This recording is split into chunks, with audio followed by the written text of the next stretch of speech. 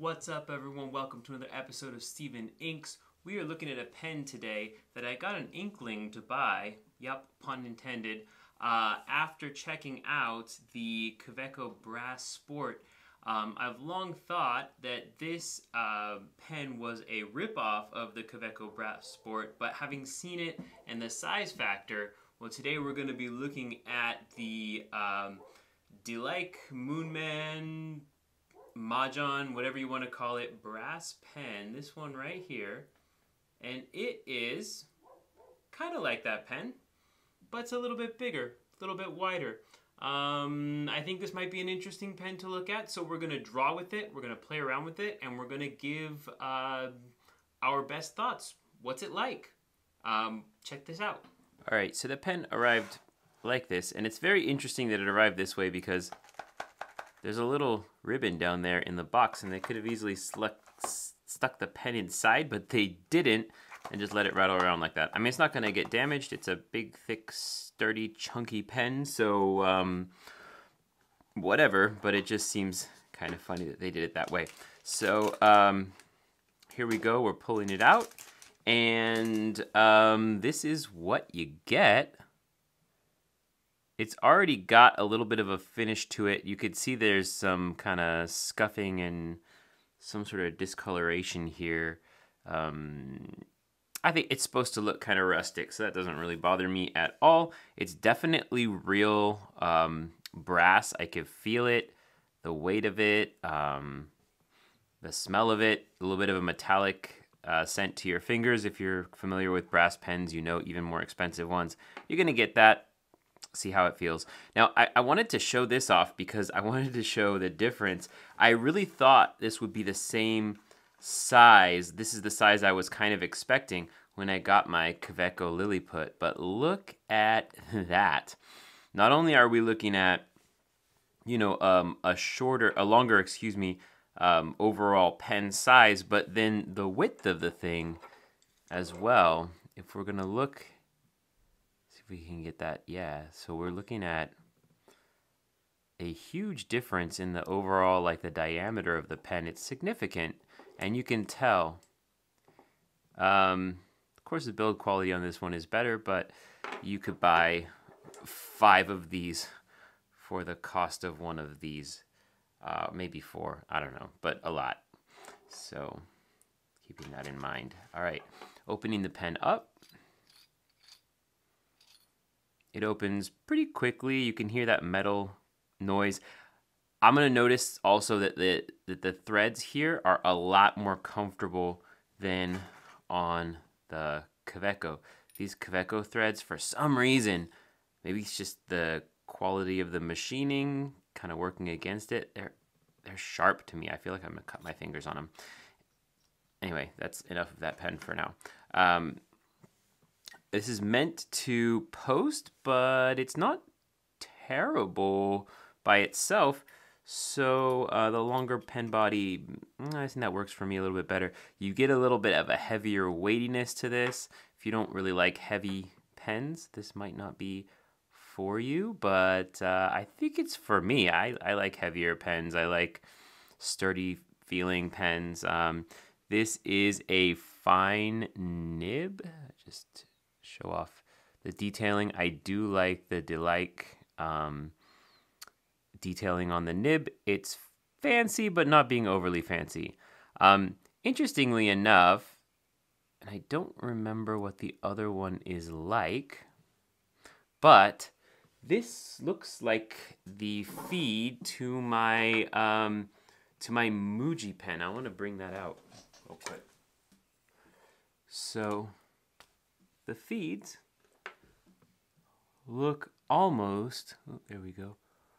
They look almost identical. That's interesting. All right, and I did, while I was at it, go and grab the other Delike pen that I have. And they are interesting. They're different. This one looks more like the Muji pen. This one looks more like the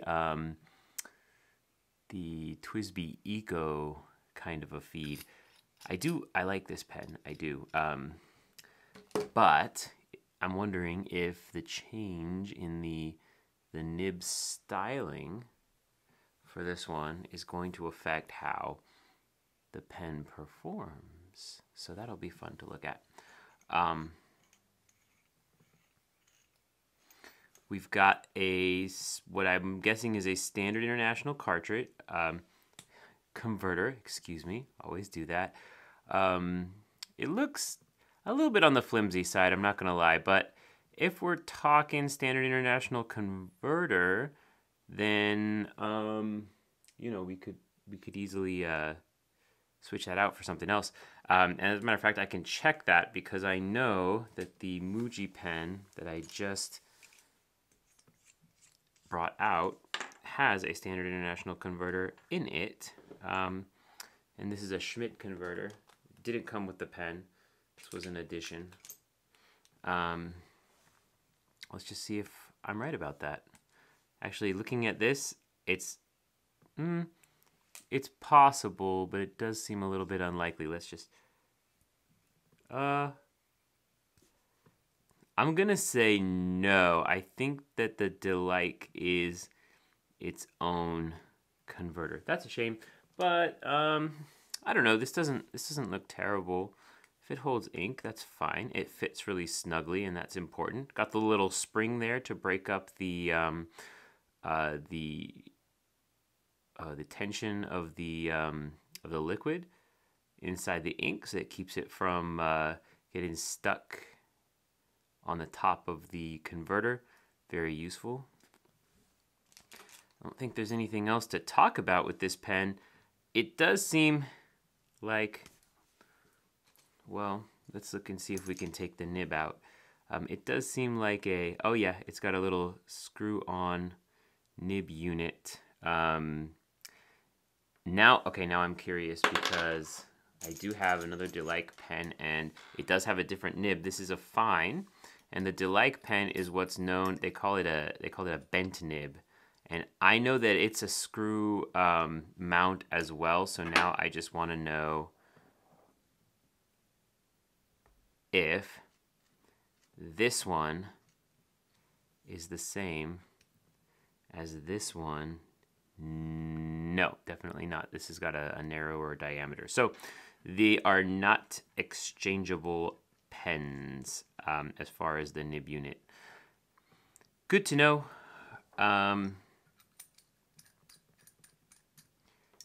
Again, this is a great pen as well.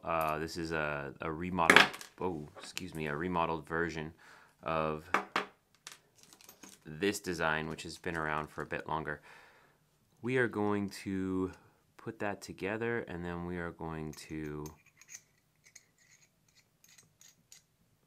use this pen to draw some lines. Looking forward to it. For what ink would work?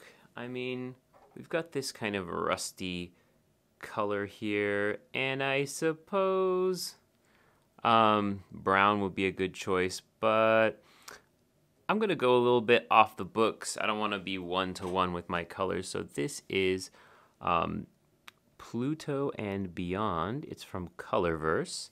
It's their I can't remember the name. It's a pack that I bought from the Goulet Pen Company. So it's a really cool set of 4 inks with sort of a space theme, which is something that Colorverse tends to do. I like Colorverse. It's probably my second favorite. It's either my first or second favorite ink company between Colorverse and Noodlers. So cool company, check them out. And we're gonna see what we can get into this pen. This is a converter fill, so we're just gonna dip the pen right into the top there, push down the plunger, and pull up. Fills right away. Good sign. I like to do a second fill because that usually pushes a few more air bubbles out. Then we get a little bit more ink. And as you can see, that is the case. If I did a third one, we can see sometimes the third one doesn't actually do very much. But in this case, it looks like we got a little bit more. And we are looking good. And we are looking ready to do some test lines. Okay, bringing it in. We've got this pen ready to make some lines. Let's start with some, okay. I'm seeing some interesting stuff here, and then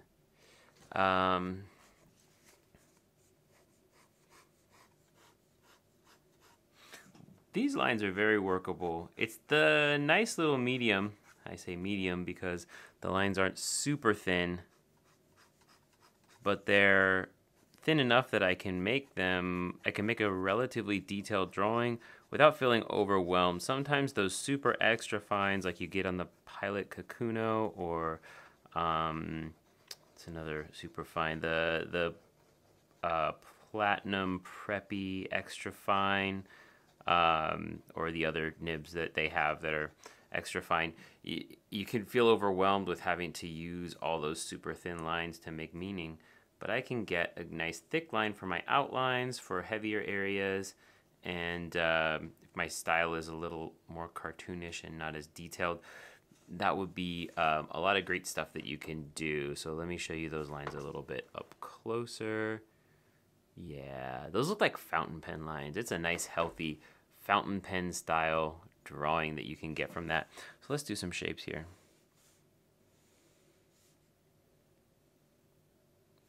Yeah, this is one of those great, just like general use fountain pens. See it out in the wild. It's not an expensive pen, so you're not going to find yourself super sad if something happens to it. And also, it seems to work really well, so I think those things combined make this a recommend. I will be drawing with it for a little while, so if the flow gets inconsistent or if there's something else to add to this information, obviously I will add it. But right now, I'm seeing just overall a solid, good pen. The only question, if this is something that you're interested in, the only question is the comfort.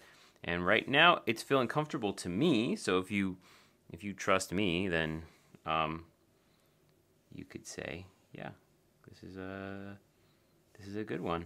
I'm gonna do that thing. Last video I made, I said that I didn't do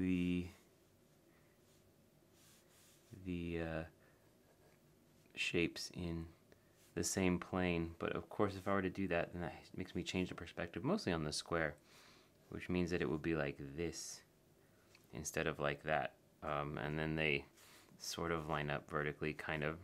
This might not be worth it, but just wanted to try something new. And as you can see, you can make a lot of nice little quick lines, and you can make a nice long straight line.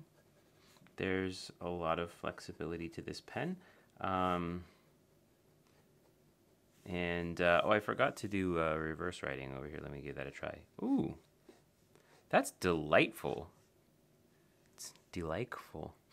It's very smooth. That's good to know. Let's take a little closer look at these reverse writing lines.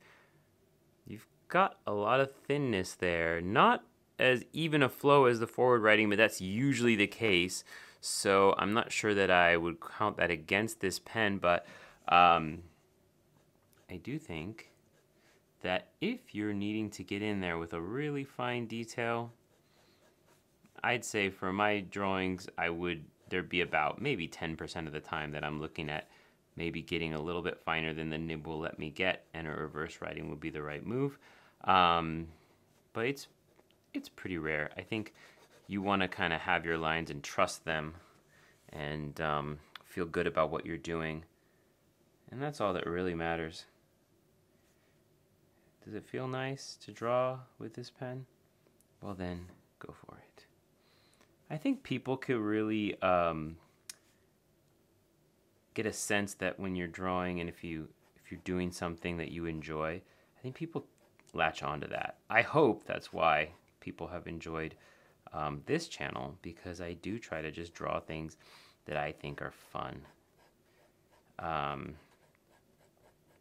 and not worry too much about if they're good, but I of course try my best to make them as good as I can make them. I can't be a better artist than I myself am. I always try to be, but I know that's ridiculous. So, if you're being ridiculous with yourself, just remember that's okay, but you should probably acknowledge it, as I acknowledge that I'm a ridiculous person. Here we go.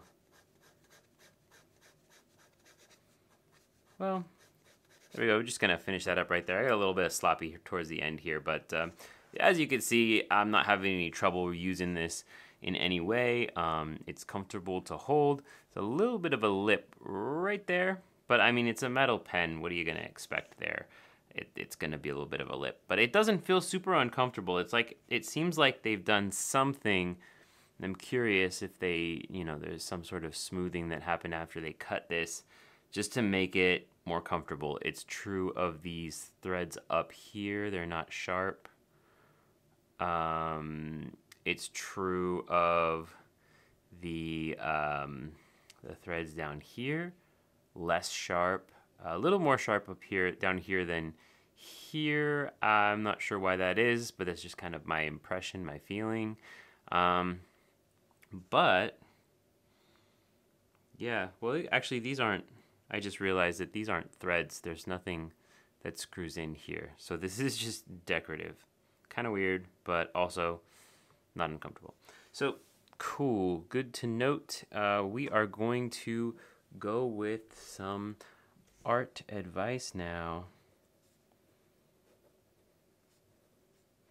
This is actually nice to write with too. Art advice. And I'm gonna be a little bit philosophical with this one. And just thinking about, people talk about subject matter and things they're gonna write. I think your own art advice is, your own life is the perfect inspiration for the art you should be making. If you think about it, sometimes I wonder, because I've lived a fairly normal life, I don't have a lot of traumatic things. I have things I'm dealing with. I've had my own share of tragedies and victories and all of those things. When it comes down to it, when I'm creating art from my own experience, it's the most honest and true. And if you remember that you can create the most honest and true art for your perspective, and that people may, most likely will, if there's people like you out there in the world, and they're fairly likely, there's a lot of people out there, people will relate to something that's honest and true. So what is going on in your life that needs to have art made about it? Anything, even mundane and boring things, it's really just about figuring out how to make your art style reflect the life that you're living, or the life that you want to be living, because then you never have to worry about losing touch with your audience, because your audience is you and people just like you. So let's make some art. So camels are funny, right? They got funny little squishy faces and big nostrils. And I, in my life, have never seen a camel wearing a fancy dress and a little necklace. So that's what I decided to draw this time. All that stuff I said about art being true, it can just be truly the things that you want to see. So I decided to make this because I've never seen it before.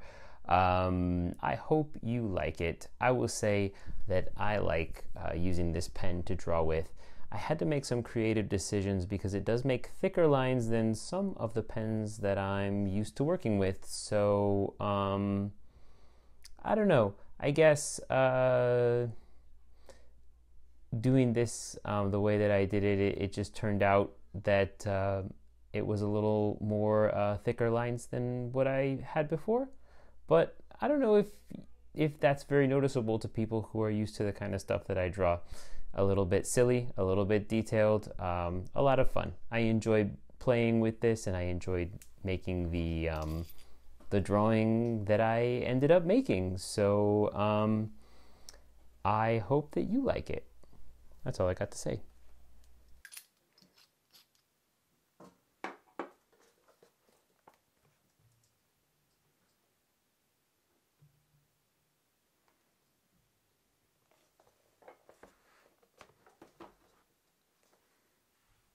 Okay, so final thoughts on this pen. Yeah, I think it's not a very subtle pen. The lines that it makes are kind of thick, kind of wide, kind of wet, but you can do a lot with it, and I'm happy with the drawing that I did. So I think this one's a winner, and I'd actually recommend it over the Kaweco Brass Sport if you have medium to large size hands. I guess small-handed people, the Kaweco Brass Sport would hit really well for you. For me, the size difference is significant enough, if you look at these two together, that I think that this one is more of a winner for me. And good news, because it's a lot cheaper. So you can check out the links to that in the video description. Also, please like and subscribe if you find this content interesting to you. Help me grow this channel. You can go on to my website, steveninks.com, and download a free PDF of my book, What Kind of Pen Is That? I appreciate you all. Thank you for watching my video, and I'll catch you in the next one.